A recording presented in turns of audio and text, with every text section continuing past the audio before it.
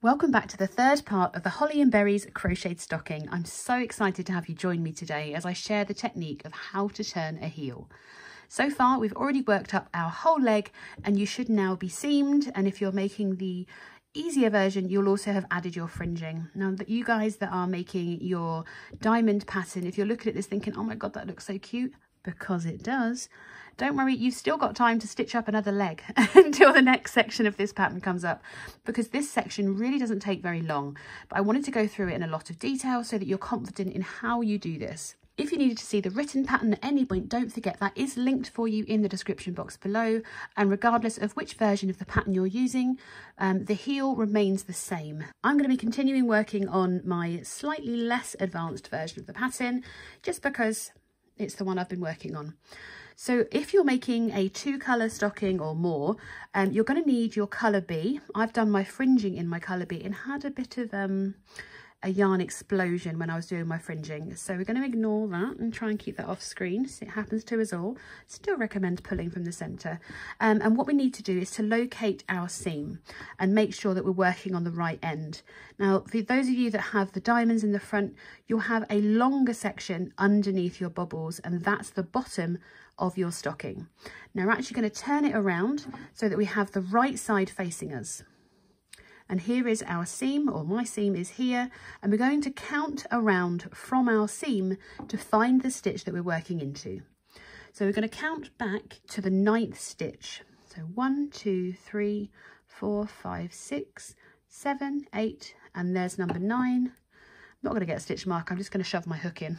Okay, so from our seam, so there's my middle all the way from the seam, we've counted around working back, so counted back really 9 stitches, and that's where we're going to join.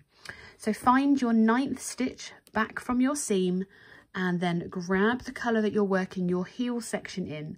I'm going to be working with white, which is why I've got such a dark hook, because you can see that against here.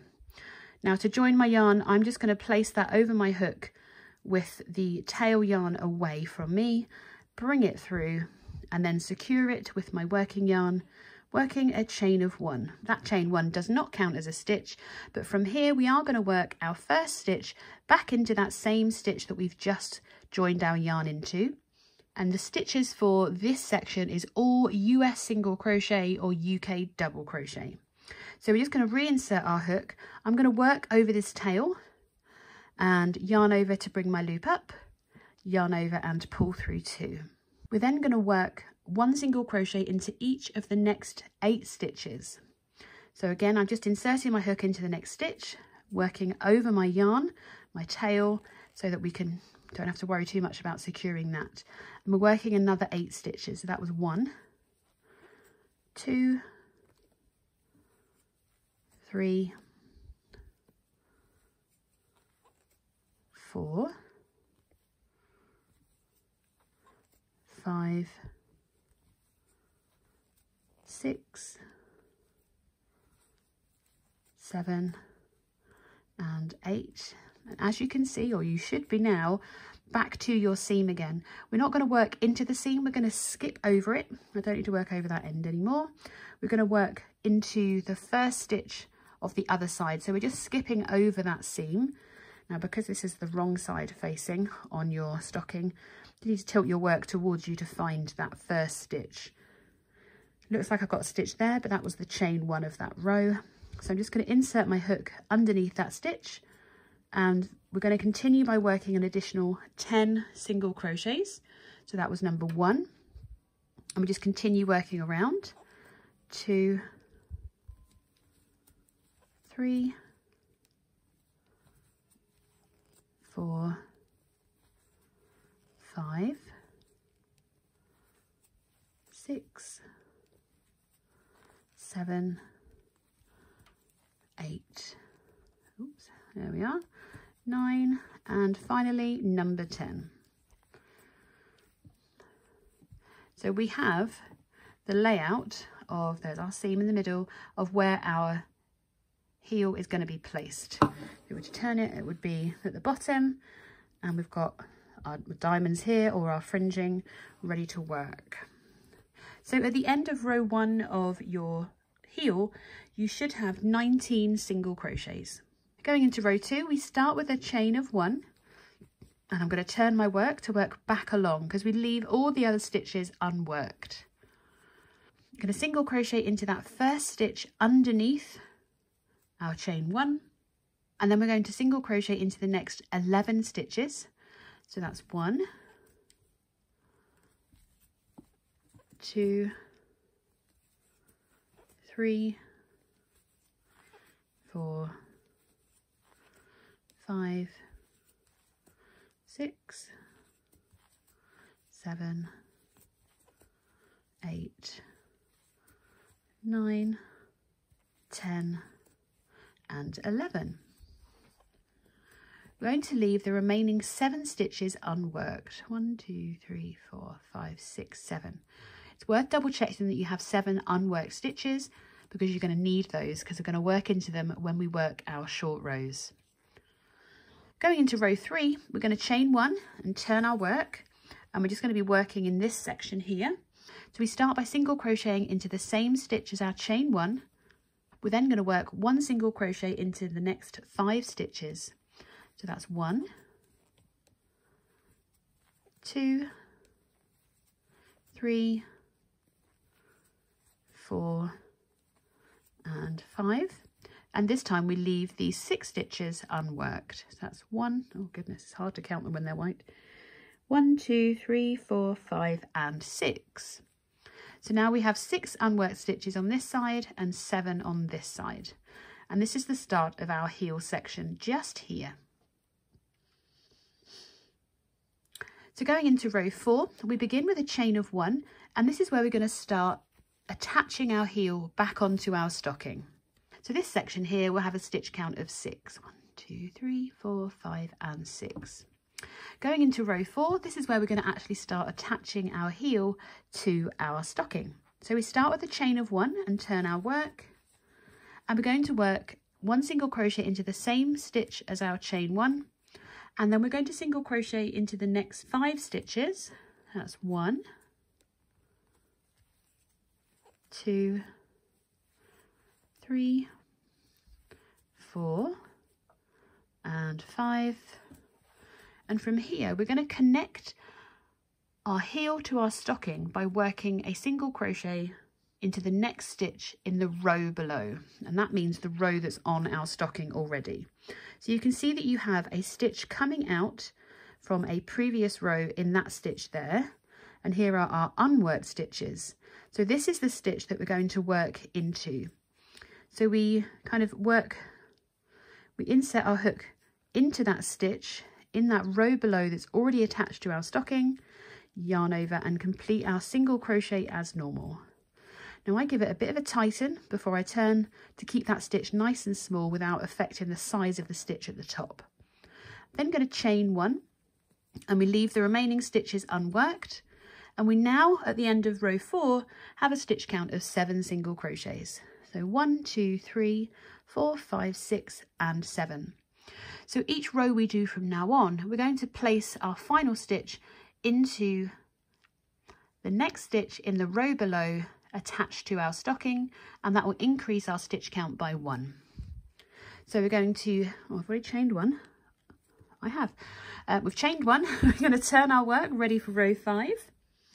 And this time we're going to work 1 single crochet into the same stitch as our chain 1 before we work 1 single crochet into each of the next 6 stitches. So that was 1, 2, 3, 4, 5 and number 6. And then we're going to work that final stitch in the row beneath, or the row that's attached to our stocking. So again, you can see that there's something coming out of this stitch here. So this is the next empty stitch. So we're going to insert our hook into that empty stitch and complete our single crochet as normal. I'm going to tighten mine a little bit to keep it nice and small. So at the end of this row, you should now have a stitch count of 8. 1, 2, 3, 4, 5, 6, 7 and 8. So rows 6 to 14, we're going to continue to repeat row 4, the row we've just done. Apart from the number of stitches we need to work across is going to increase by 1 as we work into our heel. Let's do row 6 together, and then I'm going to leave you to complete your heel because you've seen how simple it is. So we start with a turning chain of 1. We work 1 single crochet into the same stitch as that chain 1, and then we work a single crochet into each stitch across.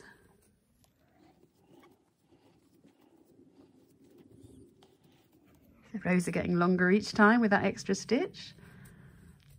And then we work our next or our last stitch into the next open stitch that's already on the stocking. So we kind of come down, you can see that you've got that coming out of your last stitch. So we're inserting our hook and working that last single crochet there. And our stitch count will have increased by 1, working that additional stitch. So we're just going to continue to repeat that all the way across. Each time you work your row back, you'll work and attach into that one. By row 14, you're just going to have 2 stitches remaining. So I'm going to meet you at the end of row 14 when you have 1 stitch left either side, because we need to make sure that we're making as tight a close as we can on our heel, because I don't want us having to sew anything up. This pattern's been very specially written so that we save time. I'm not great with my needle. My seam is okay, but I don't like to risk more than I need to. So from here, we're going to be working rows 7 all the way up to 14. So you have 8 more rows to do. And by that point, I'm going to meet you back here. So keep working your chain 1 for your turn and working 1 single crochet into each stitch across, including into that same stitch as your chain 1. And then work your final stitch into the next open stitch on your stocking. Just keep an eye for that work coming out of those stitches so you know that you're working it into the right place. Show you once more. You can see there's something coming out of that stitch, so I'm going to come down here and work into the next one. You can see that each time we work that stitch, it starts creating, oh, if I put my hook down it might look a bit better. And you can see that it's starting to create our heel. And we're just going to keep working across, and we'll fill all of this space here as well. So keep working across, and I'll meet you at the end of row 14, ready to work the last 2 rows. So at the end of row 14, you should nearly have a complete heel. Your stitch count should be 17 single crochets because it's increased in each row as we've gone along, and we have 1 single crochet left on each row. So we're going to chain 1 and turn for row 15. And we're going to start by working 1 single crochet into that, into that first stitch underneath our chain. And then we're going to work 1 single crochet into each of the next 16 stitches. So that's our 16 stitches. And just like before, we're going to single crochet into that last stitch that's already attached to our heel. Now to give this a really nice finish, we're going to slip stitch into the next stitch on our stocking. So there's our last join we've just done here. There's the first stitch that we worked onto our stocking, and we're going into that next stitch. So we just insert our hook, pull through and pull through the loop on our hook, and that just secures that edge down. We can then do our chain 1 to turn. We're going to skip that slip stitch just underneath our chain 1, and instead we're going to work into that first stitch. So it's just there, not this slip stitch, the next one across. And then we're going to work 18 single crochets over to the other side. So that's 1, 2. We have that final stitch here that we need to join to. So work our last single crochet into the last stitch attached to our stocking, and then just like we did on the previous row, we're going to slip stitch to that next stitch onto our stocking to finish. That's it. That is our heel made. So I'm going to fasten off. Nice long tail so I can weave in, pull that through with my hook, and there we have our turned heel. It is as simple as that. So you now have a completed leg, a whole heel that's attached. It should be nice and centered alongside your seam and so that the edges meet. And that is everything for today. That's all you need to do, is to get that heel turned, ready to work your foot onto the next section. So in our next video, I'm going to be showing you how to work your foot on. It will fill this whole space here and come down, ready to work our toe. And finally, of course, we need to still add our hanging loop. So I'm excited to hear how you've got on working your very own turned heel. Don't forget to get your end woven in, and I'm going to see you in the next video where we're going to be adding our foot on, ready to then work our toe and finally our hanging loop. So I will see you very soon in the next video.